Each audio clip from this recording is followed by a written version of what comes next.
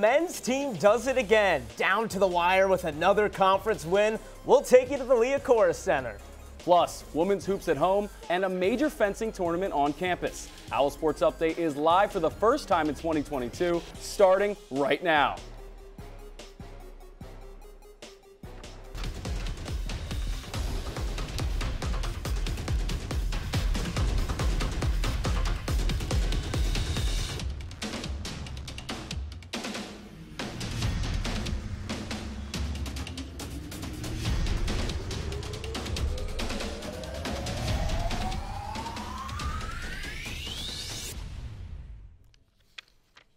Hello and welcome to a new semester of Owl Sports Update. Alongside Josh Safran, I'm Luke Meli, and this new anchor duo is here to bring you everything Temple sports for the spring season. Yeah, now just the first show for this anchor duo. For the women's hoops team, the duo of Davis and Cardoza play their 128th game together, this time against Cincinnati.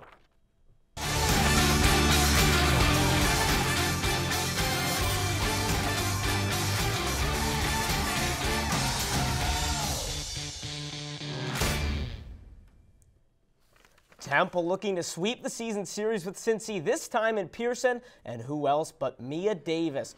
Driving in, and she gets a layup early in this one. Entering this game 70 points away from Temple's all-time points leader.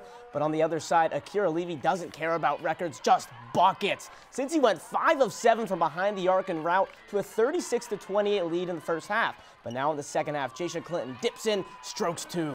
She finished with 15 as the Owls marched all the way back to take a 1-point lead. However, Jillian Hayes, pure from mid-range to vault the Bearcats back in front with a minute left. But Giselle Thomas pump fake, Euro, Owls take the lead. The Bearcats would have one last shot to tie it, but it's absolutely wild. Temple with a gutsy comeback from down 15 to beat Cincy 68-64.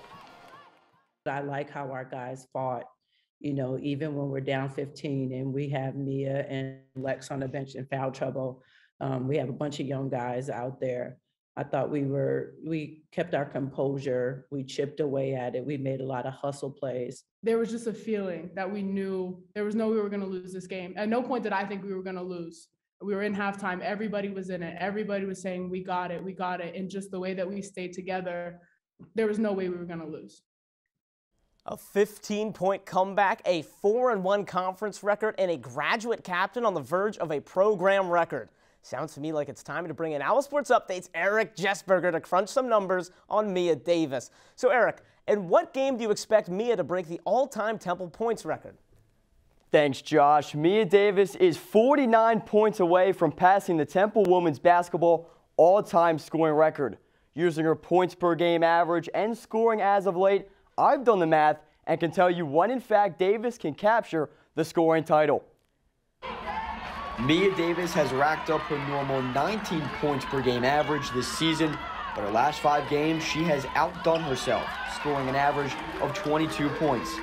While you can bet that Davis will break the record given she stays healthy, the real question is, can she get it on the Owls' 3-game home stretch, which all depends on how she does on the road this weekend. Davis will face some tough opponents in Memphis and UCF, historically some of her hardest games. UCF hasn't allowed an opposing player to score more than 20 points in a home game this season. Davis only needs a hair over a 16-point average each game to break the record at home against Wichita, but she only crosses that threshold about 33% of the time. I expect Davis to do it and be 10 to 15 points off from eclipsing Marilyn Stevens heading into the homestand. Want to witness Temple history? Clear your schedules for February 2nd when Davis and the Owls host Wichita State. Gentlemen, back to you at the desk. One night earlier, same schools, same city, same huge comeback. Zach Hicks started things off with a bang and 1-3. Just one of 3 triples in the game for Temple. Later in the half, it's Jeremiah Williams flexing his muscles, but he wasn't done there, adding on to his 15-point night.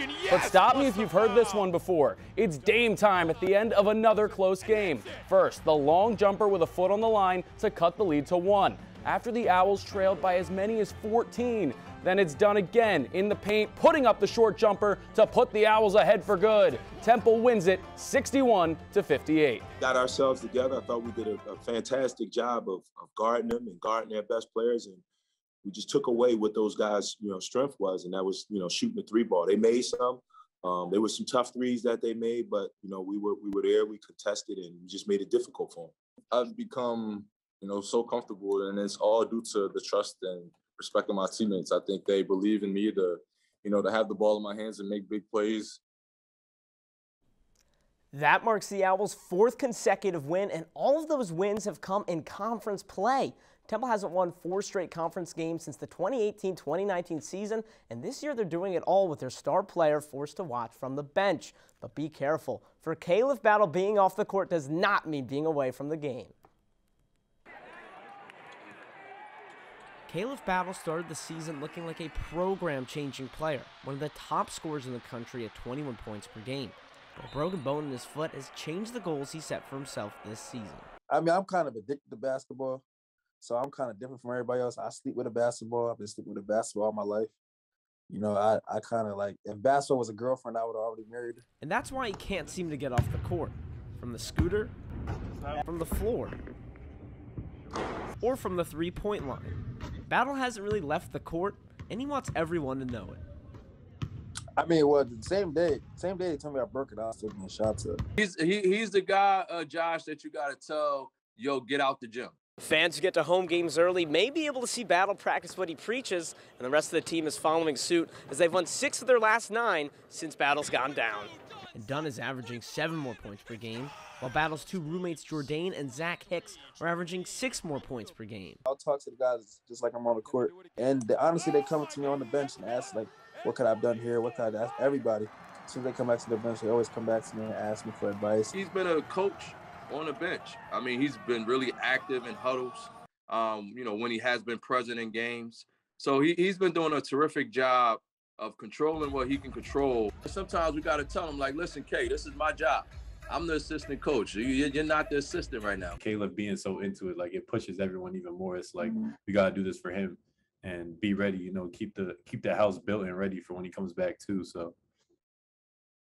There isn't tournament talk on Broad quite yet, but the Owls are heading to SMU this Saturday, and a win in Texas will go a long way in terms of keeping the house built, as Nick Jourdain put it. Break time, but when we come back, about 20 fencing teams descend on our fair city for the Philadelphia Invitational. How do you think these teams get their swords through security at Philly International? We've also got one Temple team using the Fountain of Youth to achieve lofty goals. No metal detector needed. Owl Sports Update is back in 90 seconds. Welcome back to Owl Sports Update. The strip is cooking, and I'm not talking about steak. The fencing team season is underway, following a pair of local dates in the Philadelphia Invitational. The Owls won 4 of their 7 matchups, headlined by the same bloodline. Yeah, that's right. Let's take a look at the Novoseltseva sisters. The eldest of the 2, Elizabeth, came to Broad last season where she immediately made her mark as one of the 6 fencers Temple sent to the NCAA championships. This year, her younger sister Anna joined the program, and she's off to a great start too. In the Philadelphia Invitational, Elizabeth posted a 7-2 record in foil, but Luke, anything you can do, I could do better. As Anna went 7-1 at the Invitational, also for foil, had to one-up her.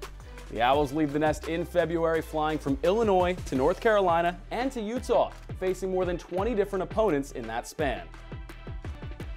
Anna and Elizabeth were just 2 of many Owls who were very busy this past weekend.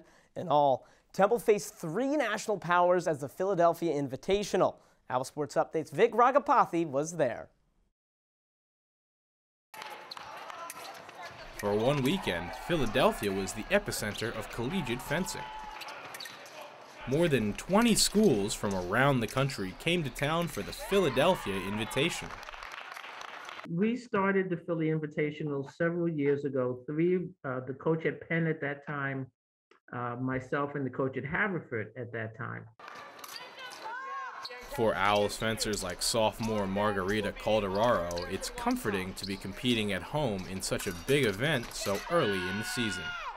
A lot of the team feels like anxious when it comes to competing, but having a home meet puts us a little bit at ease, knowing we know the environment, we know the people who are watching.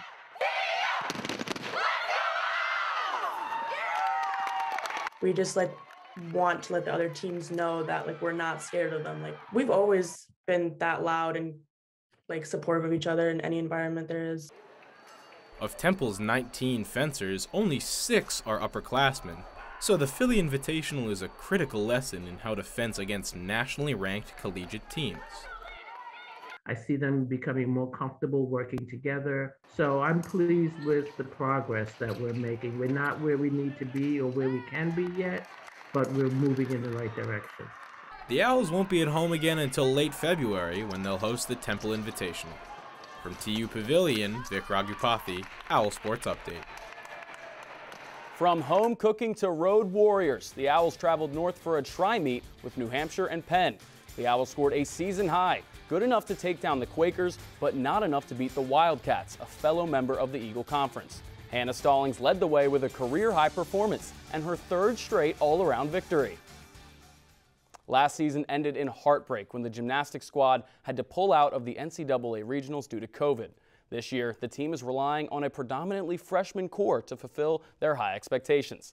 Owl Sports Update's Matt Aquino has more. It was a year of firsts in spring of 2021.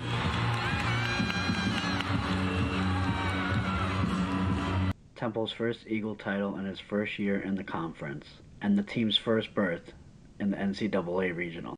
Of course, the Owls never made the trip thanks to COVID, but 1 year later those goals are on repeat. This year the Owls will try to repeat with many new faces joining the team. 8 freshmen, the most of any class, will look to help the Owls reach this goal. There are things you have to learn as a freshman, but really good freshmen become really good upperclassmen. So I'm excited about it. Freshmen Anna Hall, Madison Durunda, and Hannah Stallings have already made an immediate impact. The Owls upset 23rd ranked Iowa State on January 15th. I think our group of freshmen bring a lot to the table. We're really talented, so I think this year the team is already just a lot stronger than they were last year. Which leads the Owls back to their goal of making it to the NCAA regionals. I heard that it was very devastating that they did put a lot of work in last year, and to just see all of it just go away. Yeah, I kept up with the team a lot last year, specifically through like social media, so I was updated on that they went Eagle, and so I was super excited to come to the team that was on the rise and doing so well. The freshman core will continue to contribute when the women's gymnastics team travels to Brooklyn, New York to face LIU to continue their title defense. This is Matthew Aquino reporting for Owl Sports Update. The gymnastics program is off to a much better start in 2022. Building off of its success from the end of last season, the Owls were winless in their first 13 matches of 2021, but finished the year winning 9 of their last 10. One season after pulling out of NCAA regionals due to COVID, the Owls sit at 3-2. This includes a win over 23rd ranked Iowa State, their first victory over a Big 12 opponent in program history. We're up against our final break of the show, but when we're back, tennis is back on the court. We'll have highlights from the season opener against VCU on the other side. Some racket sports and some schedules, both coming up when Owl Sports Update returns. Owl Sports Update. A trip down to Virginia did not go as planned for the women's tennis team. The Owls were missing one of their starters and were forced to switch around their doubles pairs. It was apparent as the team went 0-3 in their doubles matches. The team fared better in singles, with Jamie Way and Veronica Kolhava picking up the only 2 points for the Cherry and White. The Owls finished on the losing end 5-2. The team will look to bounce back next Friday against St. Francis. Over on the men's side, coming off of a season-opening loss to VCU, the Owls look to get in the win column against Penn in their black uniforms. Doubles competition was not kind to the Cherry and White, as the Quakers swept Temple 3-0. Temple found limited success in singles play, where the Owls got their only point of the night. Temple has won just 2 out of 12 singles matches they've played in their first 2 meets. Penn wins this one by a final of 6-1, dropping the Owls to 0-2 on the season. The men's tennis team has missed the last 2 conference tournaments due to COVID. However, with a strong French contingency and 3 freshmen, the team will be looking to make up for missed opportunities. Owl Sports Update's Jesse Demich-Louvet has more. It's 2022. But 8 months after Temple Tennis ended its spring season suddenly and unexpectedly thanks to COVID, the pain is still there. It was very disappointing. We worked really hard. We were having actually a great year last year. So it was disappointing the way it ended. Down in Florida, the Owls ran into COVID on their own team, and their season ended with an 11-5 record and no chance to play for a title. Actually, I've never played any conference tournament because the first year, COVID again, and last year, unfortunately, COVID again, we couldn't play. So that will be hopefully my first conference tournament as a junior. It's real. And that's where the Owls are heading this spring with 6 returners and 4 newcomers. But not one player on this roster has played in the conference tournament. Just to go and win the championship, I think we have a good chance this year. In his 17th year, Coach Morrow and his players have the same goal, not only playing in the AAC championships, but winning it, something they thought they had a chance of doing last spring. I hope we're gonna do something big for the team, for the coach. Coach wants us, he really wants us to win the conference. While the Owls have confidence, they are the underdogs, with conference powers Central Florida, Southern Florida, and Tulane, all vying for the title. Reporting from the Student Pavilion, I'm Justin Mitchell-Vey, Owl Sports Update. That'll do it for us on this edition of Owl Sports Update. But don't worry, you can follow along with all of our shows and content on social media at Owl Sports Update. And look for our Hoop Show on Friday on social. Courts in session at noon if you follow us on @Owl Sports Update. Ray Dunn, Sage Hurley, they do a fantastic job. I can't wait to see what they have next. I'm Josh Safran. We will see you soon. And of course, he is Luke Meli.